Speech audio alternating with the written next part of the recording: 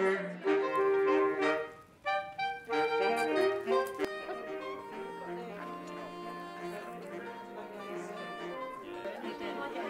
then the only thing I used to do was the see, you know.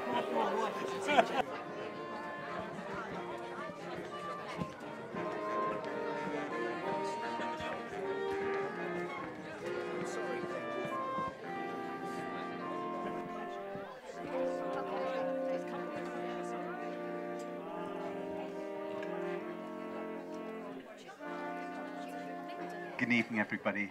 I'm Pete Richardson, the CEO of Community Action Suffolk. I have been CEO of Community Action Suffolk for 2 years now.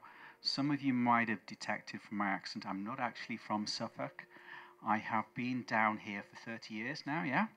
But I have poshed up considerably since I've been down here.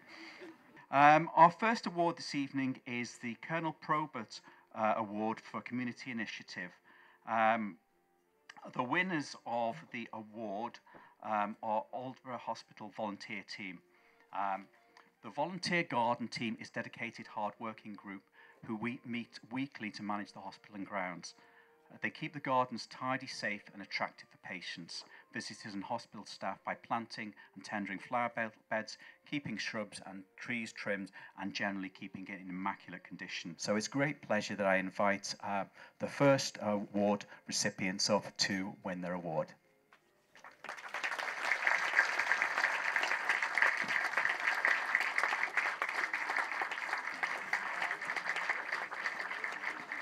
On to the next award. At Community Action Suffolk, we do a substantial amount of support for individual organisations, voluntary sector organisations. We do DBS checks, we do training, we do safeguarding. But one of the things that we find in common with any organisation that is successful, there's always one or two individuals behind that really drive the organisation. We have an award for a successful individual, and that person tonight is Mark Knowles from Kessingland. So congratulations to Mark on winning the Ian Campbell MBE Award.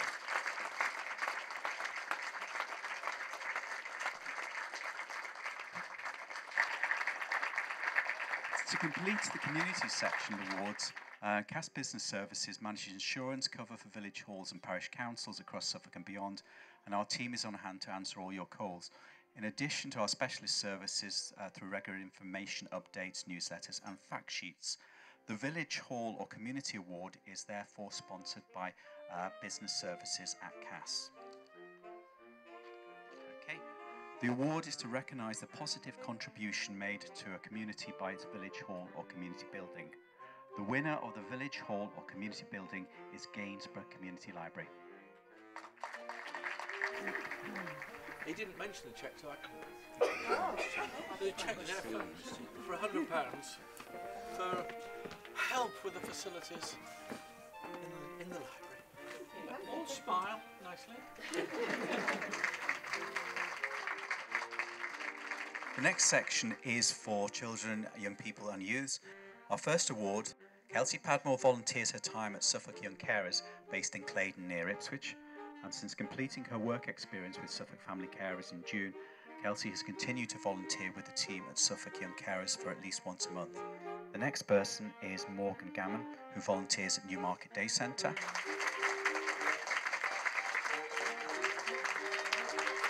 Okay, now we move on to our next Children, Young People and Youth Award, which is the Anne Dunford Award.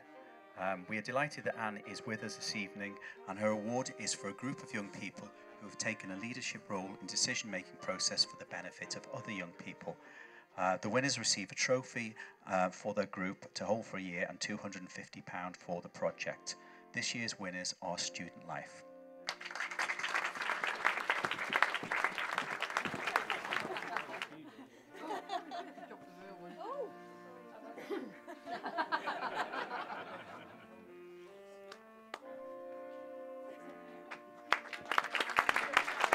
Okay, the Roddy MacLeod Award is the final award in this section, and it is for a small but exceptional youth group or a group which has made a real difference to the community. Outreach Youth is the very essence of a small but exceptional youth group. Outreach Youth provides information guidance on LGBTQ young people on their issues that are shaped by young people, plus fun activities in generic youth club, great youth workers to chat to, and most importantly, for young people to chill, relax and make new friends. Through this excellent provision, isolation is reduced, positive identities built and relationships are secured.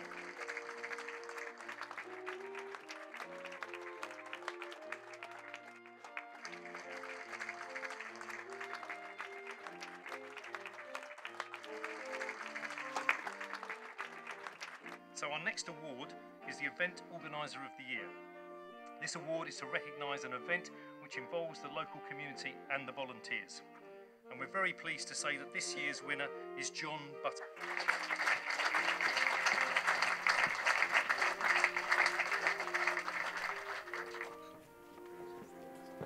Moving on to the other very important part of the evening, our second volunteering award is the Outstanding Contribution to Volunteering. This award is for an individual who has made an exceptional voluntary contribution to the community, and this year's worthy winner is Reg Langston, who volunteers with Little Ooze Headwaters Project.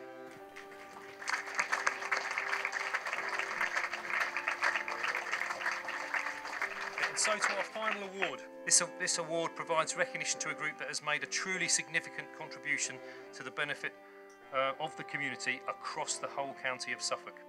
And we believe that Suffolk Lowland Search and Rescue, normally referred to SALSA, is a voluntary organisation that are worthy of that award.